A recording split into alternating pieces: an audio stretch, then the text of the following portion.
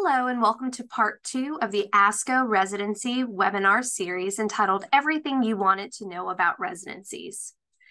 On part 2, we are going to be discussing navigating the residency application and interview process. My name is Dr. Caroline Pate, and I serve as the Director of Residency Programs at the University of Alabama at Birmingham School of Optometry. Here's what we are going to cover in this part of the webinar series. First is going to be applying through OR Match and what the application process looks like. Next, we'll cover how to develop a quality letter of interest. We'll cover letters of recommendation and how to go about obtaining those. We'll talk about the interview process itself. And lastly, we'll cover some tips and tricks, especially as it relates to etiquette along the way. Let's start with the first on this list, which is applying through OR Match. As you can see, the website to OR Match is listed here on the slide. All residency applicants must be registered with OR Match in order to submit applications and participate in the match. The OR Match application service allows applicants to research and apply to multiple programs from a single user-friendly online application. Programs are able to then access a consolidated online portal, which will collect and house all of their applications in one place. The OR Match service and matching program provides an orderly process to help applicants obtain positions of their choice and to help programs obtain applicants of their choice. This process is similar to those matching services used in medicine, pharmacy, and dentistry residency programs, to name a few. This is an online tool, and it helps coordinate all application materials in one centralized location. Applications can be customized for each residency program and must be submitted by the deadline that is specified by that particular residency program. So let's look at the different components of the residency application itself. So each residency is going to set its own application requirements and deadline dates. This can be found on that particular residency's website, or you can go to the ASCO residency database and look under application requirements for the particular residency program that you are interested in.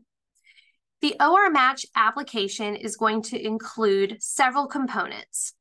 First will be a general application form, which is going to contain your contact information, including your phone number and email address, your educational information like your optometry school that you're attending, as well as your GPA, and NBEO score information that you provide. You can upload to the OR Match application your curriculum vitae, your optometry school transcript, your letter of interest, and again, this can be customized to each program that you're applying to, and the names of 3 individuals who will be writing letters of reference on your behalf. Now, you can submit your application before your reference writers upload their letters. However, your application will actually be marked incomplete until all 3 reference letters attached to the application have been uploaded to the match system by the reference writers. You can monitor the status of your reference letters in the OR Match system, and you should follow up with any reference writers who have not provided their letters as the application deadlines approach. Some residency programs require that you include additional information in your application. And again, this can be found directly on that residency program's website or on the ASCO residency directory under application materials. You can include all the supplemental material that is required by a specific residency in a single PDF document, and you can attach a separate PDF for each residency program that you apply to. So if different residencies that you're applying to require or request different supplemental materials, you can prepare and upload different PDF documents for each residency. Just be sure as you're preparing those to give each document a unique and descriptive name so that you know which document to include with each application when you assemble your application on OR Match. Now, OR Match does have a fee of $350, and this includes applications to up to 10 different residency programs. If you choose to apply to more than 10 programs, there's a nominal fee for each additional program that you choose to apply to. So I wanted to go over some important dates, and these are the 2024 residency application dates, and these are available also on the OR Match website.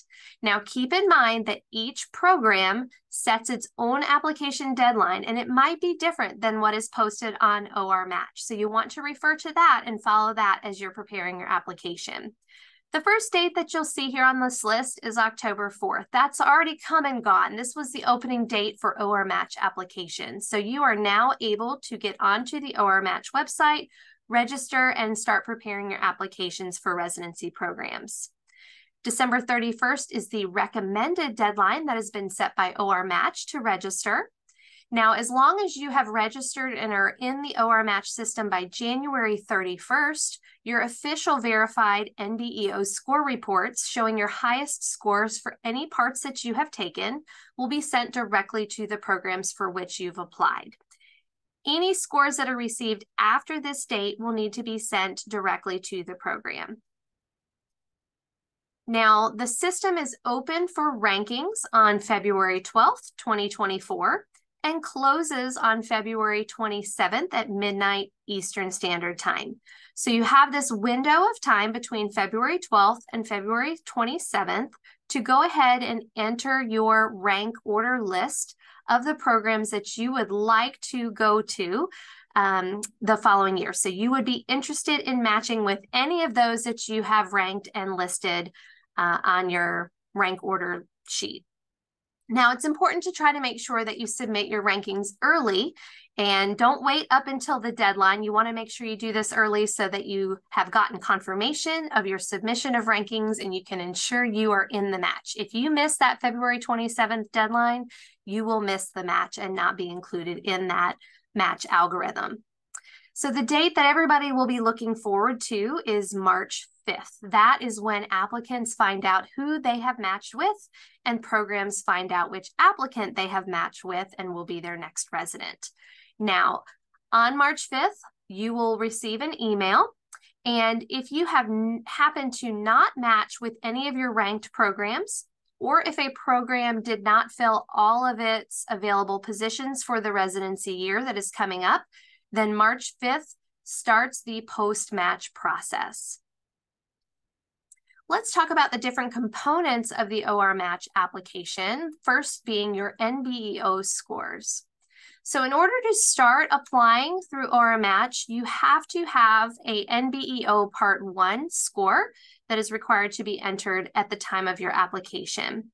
Now, Parts 2, 3, the ISE or TMOD could be entered if you have those scores available, but they are not required. You can always add these in at a later date when you receive the scores. Also, if you have chosen to retake Part 1 and obtain a new score, then applicants are also able to update their application with updated NBEO Part 1 scores when that is retaken and the new score is available. If you are unable to take Part 3 prior to the rank deadline, again, that date was February 27th, it is encouraged to contact the NBEO to let them know that you are applying for residencies to see if you can be accommodated. Another outlet could be to discuss with your director of residency programs at your institution that you are unable to get a time to take Part 3 before that rank order deadline. It is encouraged for you to have that score in hand. Certainly it makes your application stronger if you have a passing score on Part 3 come time of match. And actually some programs actually do require having a passing score on all 3 parts of boards before they will consider ranking you as an applicant or a candidate. In addition to the NBEO scores that you're going to provide on the OR Match application, NBEO is going to directly provide your score report data to OR Match. So as long as you are in that system before January 31st, the NBEO is going to do that on your behalf, and that will be sent in February. Only the highest scores are going to be reported to those residency programs. Now, residencies may request additional information from applicants, including your score report breakdown that also includes how many attempts you may have had on boards. Your curriculum vitae is another important part of your application materials. Now, a CV is similar to a residency, but it is more detailed and highlights your professional career. At this point, it is okay for this to be over 1 page in length. And actually, this is a permanent work in progress that you are going to continually update throughout your professional career as an optometrist. It should highlight your professional education, training, and experience. So it should include your optometry school, your undergraduate education, and any other graduate degrees that you might have obtained. As far as training and experience goes, it would be wise to list where you've done your externships and even any internal rotations, special rotations that you might have had in your clinic, especially as it relates to that specialty area or residency that you are interested in.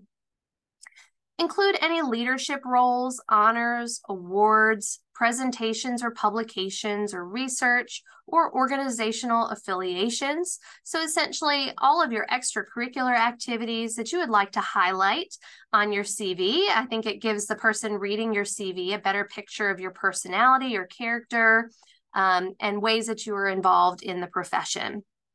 Including your exam scores on your CV is not necessary.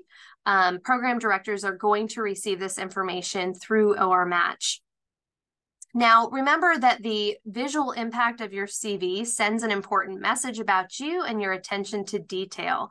You really only have that one good first chance to make a good first impression. So work with a mentor, ask for advice and review of your CV before you submit it.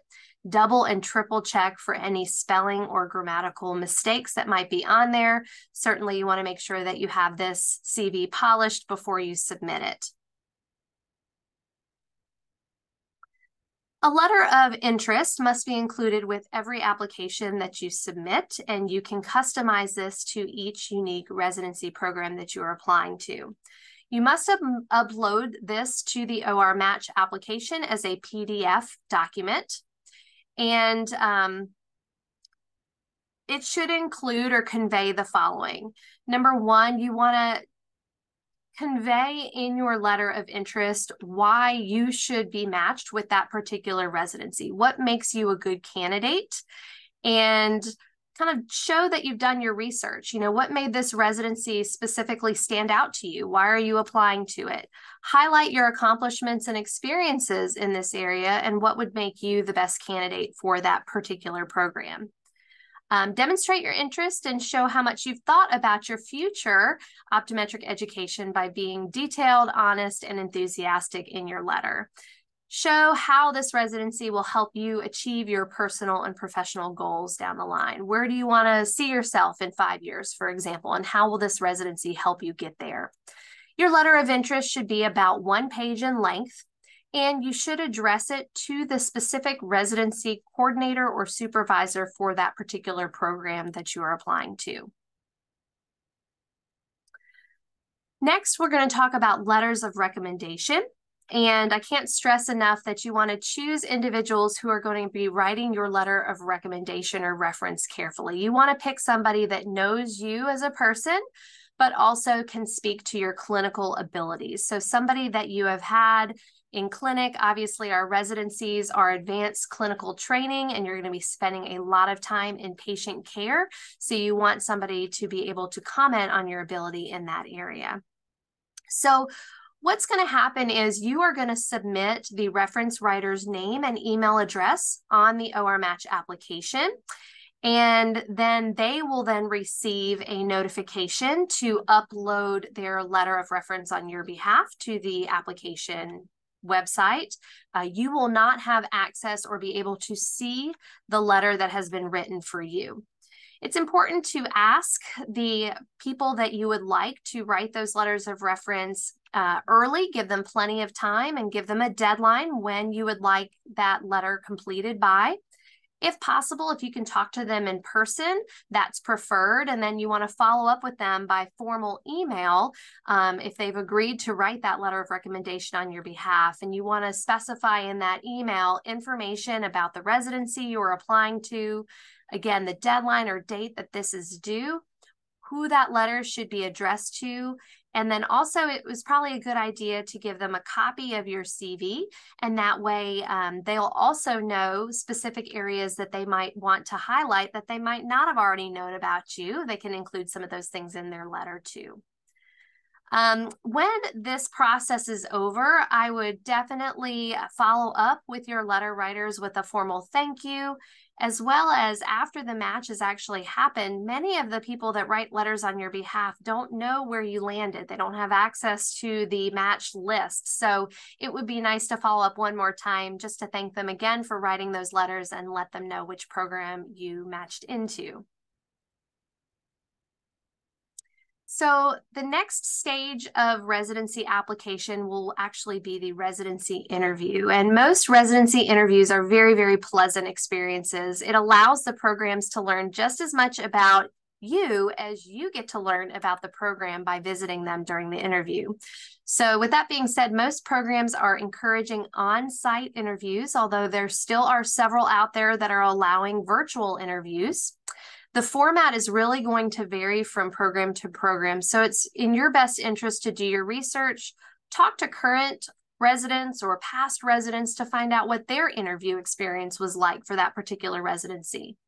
You know, some programs are going to invite every single residency applicant to come on site and interview, and they'll customize it to a day or time of the year that works really good with your schedule.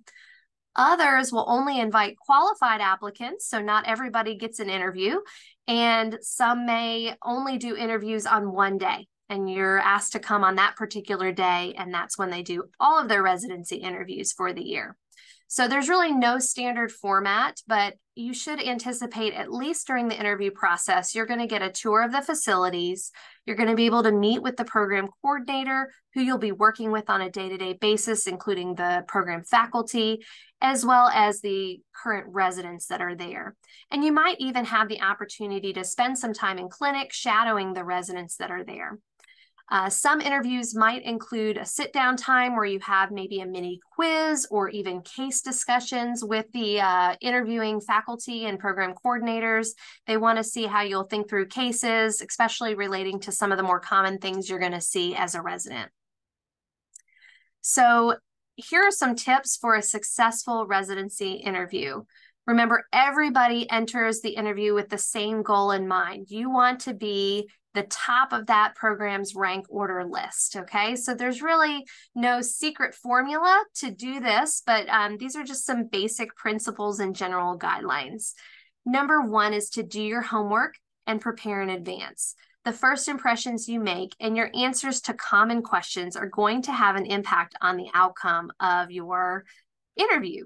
So you want to do your background research on who you're going to be meeting with. Look at the program's website in advance. Know who the key people are that you are going to be interviewing with. Don't forget that the program's also going to be doing their homework on you before you arrive. They're going to review your application materials, your board scores, your transcripts. And also, they probably are going to be looking at your online or social media presence. So make sure that that reflects an accurate representation of what you want to convey to your potential residency site. Number two, be yourself. You know, you're going to likely be nervous, but remember, you're interviewing them to decide if the residency is a good fit for you, just like they're interviewing you to see if you're a good fit for them. So you need to get a feel if this is going to be a right fit at the end of the day. Number three, ask thoughtful questions and prepare your answers to expected questions. So the first part here, asking thoughtful questions.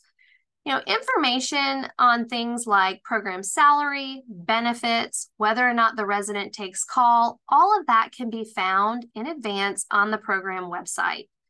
Asking those during an interview reflects poorly on you that you haven't done your background research.